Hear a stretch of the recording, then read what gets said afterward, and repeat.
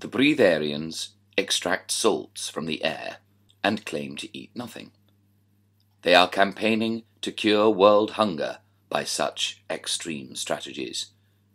One, in St. James's Church in Piccadilly, gave a talk. She seemed translucent. You could almost see the altar through her body while she lectured you. She was impassioned. If no one eats, no one need starve. Just live off smells. Then famine won't matter. She urged a food-free lifestyle. Some were taken in. But Peter Bayliss caught her squirreling hobnobs, saw her nibble them. Dunking them in tea in the vestry, what's left for us to believe in? Peter famously followed each spiritual craze. He was gutted. She promised to make hunger history, followed by poverty, then celebrity. She was going to make that history too. I'd singled her out as the new Messiah. Only this time, a woman. Oh, my giddy aunt. Now we've flushed her out. Do you fancy tea at Fortnum's to fill the aching void?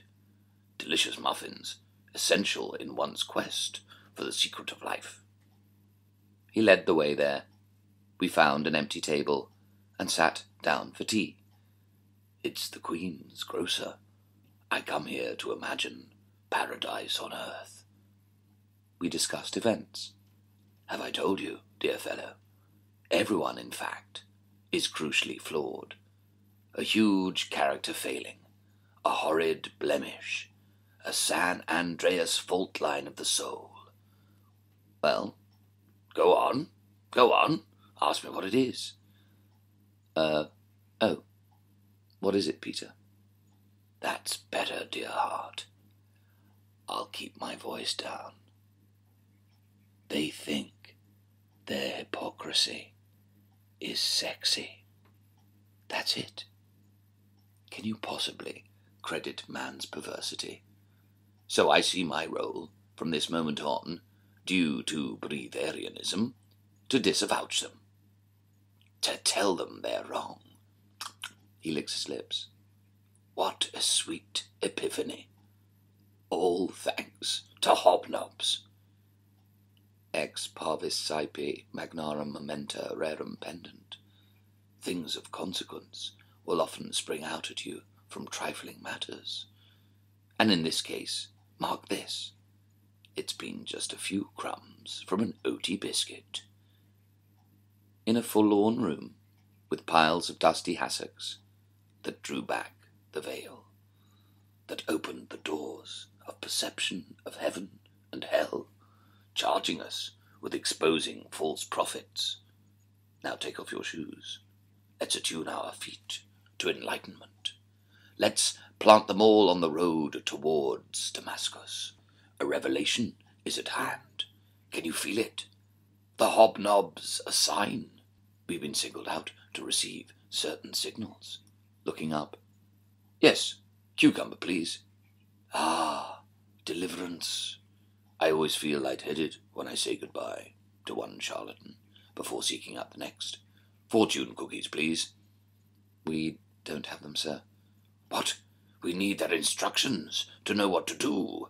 We've come specially to this classy oasis to find great insights. Learn how the other half lives, as well as sampling Her Majesty's grub. Fortune cookies, please. I said, we don't have them, sir. Darkly, that's your misfortune. Stage whisper, turning back. We're being watched. Can you see the manager? See him signalling. Oh dear, drink your tea. The men in white are en route. Last time I was here, I levitated. Well, more like yogic flying.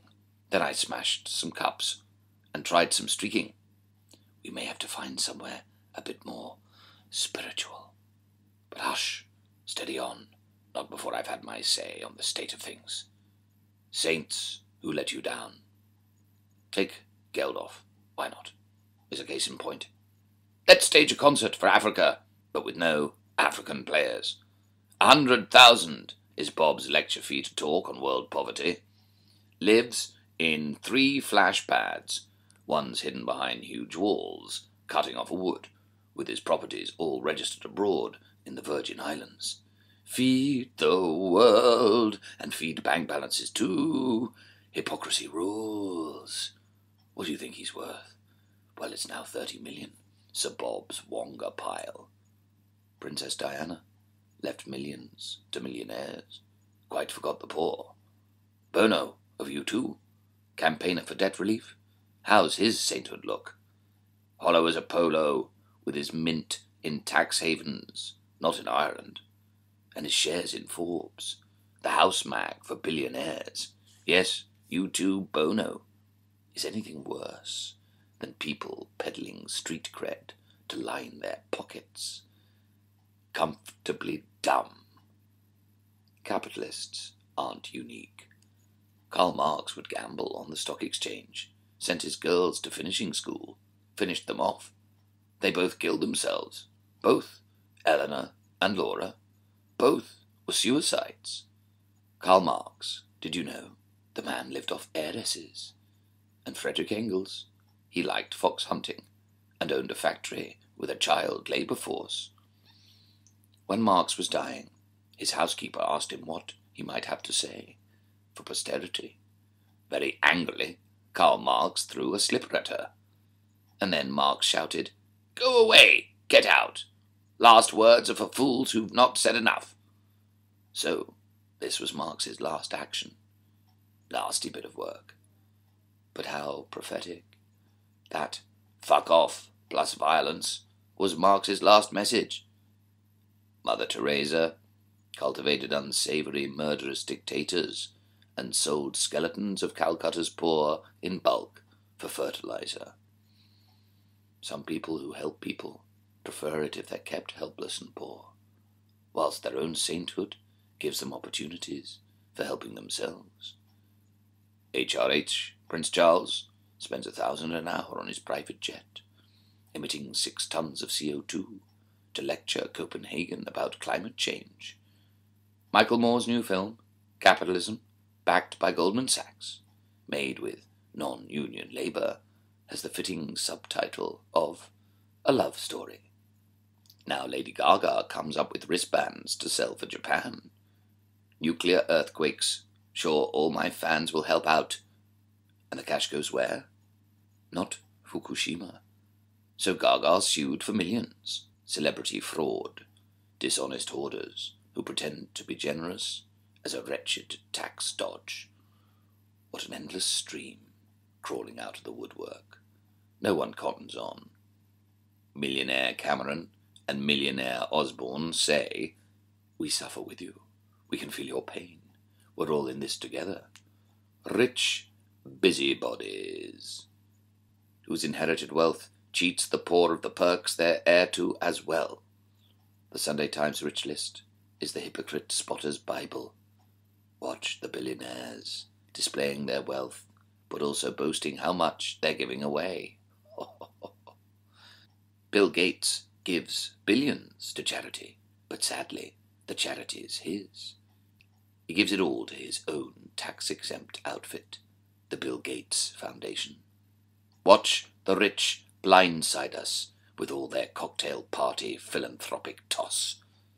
So tell me why, pray, they're in this list every year, growing richer still? To keep their money. Their donations are painless. It is all hot air. Eat the rich. They'd be a complete disappointment and cause flatulence. Yes, we're leaving now. Do you sell hobnobs, by the way? No, too down market. But you'll waive the bill. How good to know there's no charge for the secret of life. Then we're thrown out, with Peter Bayliss barking at security. Then at passers-by. Buy stale fog in crested jars, free to the starving. Tiring of the pong of plutocratic tax dodgers, such as the owners, of course, of Fortnum and Mason itself, we left Piccadilly, West 1. The Royal Grocer would later be occupied by UK Uncut, as if the Bayliss mischief might still be working. from beyond the grave. With the building trashed, its staircase and floors all strewn with broken biscuits, Bono had the nerve to sing Blake's Jerusalem at Glastonbury, while his bodyguards beat up the protesters who'd come to show him up. The Breatharians' bad breath can get everywhere, stifling the truth. But hypocrisy doesn't stay sexy for long. It can't escape disgust, however much some celebrity's fragrance tries to disguise it.